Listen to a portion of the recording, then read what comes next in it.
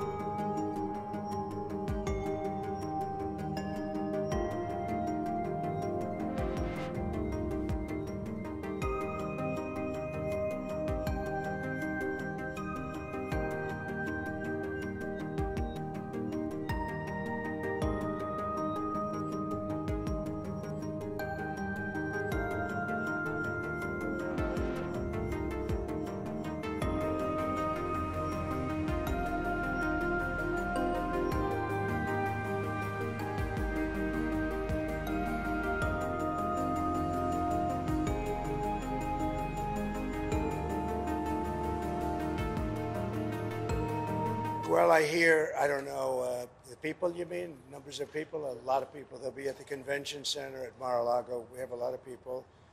I've just been very honored to find out that the lines are long and the conservative lines, the Republican lines, are very long. We got back pretty late last night, and it was an honor. It was a great honor. We had 4 incredible rallies and left Michigan late at night. Many of you were with us, and I hear we're doing very well. I hear we're doing very well.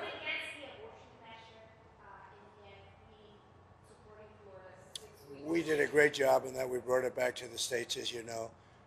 I believe in exceptions, as Ronald Reagan did. And we did a great job. We did something that they've wanted to do for 52 years. Well, it'll be just that. We want to bring everybody in. We want to be very inclusive, and we will be very inclusive.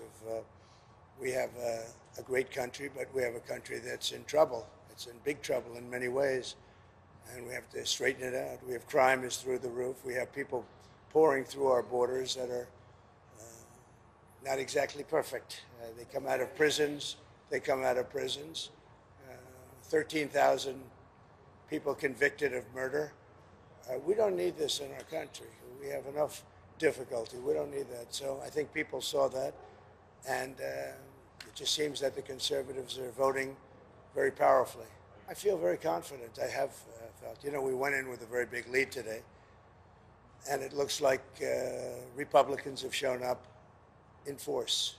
So we'll see how it turns out. But it seems that they have really shown up in force. I just got a call from Dan Patrick in Texas. He said they've never seen anything like it. It's been very good. Look, regrets. You always have regrets. I can't think of any, to be honest, to use her expression. I can't think of any. I ran a great campaign. I think it was maybe the best of the 3. We did great in the first one. We did much better in the second one, but something happened. And this was the best, I would say this was the best campaign we ran. President Trump, do you accept the possibility that you and Vice President Harris both might not get to 270 electoral votes by the end of tonight? It should never happen. A thing like that should never happen. This election should be over. They spend all this money on machines.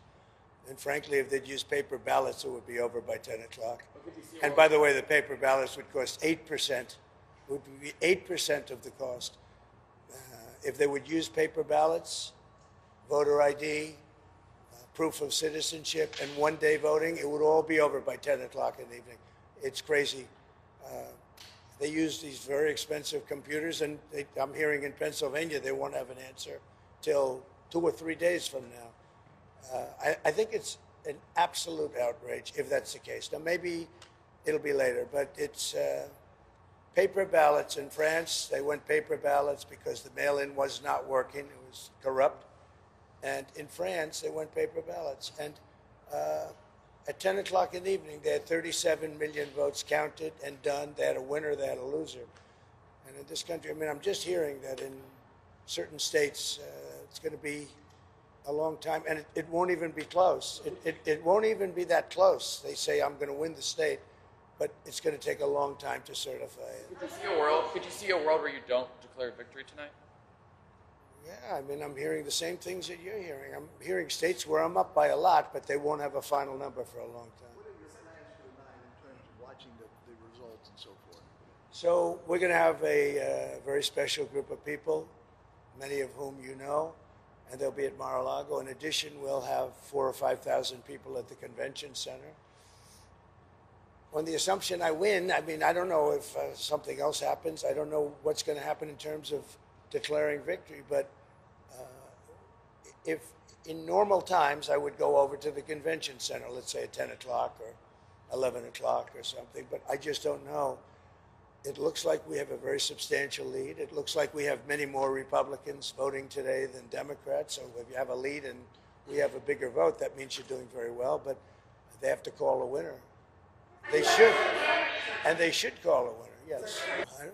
I was honored to get Joe Rogan last night. I mean, Joe Rogan's a big deal. He's a very respected person. And I must tell you, Megyn was fantastic. She got up and said some things that were really pretty amazing. But before that, I just think we ran a good campaign. I had good policy.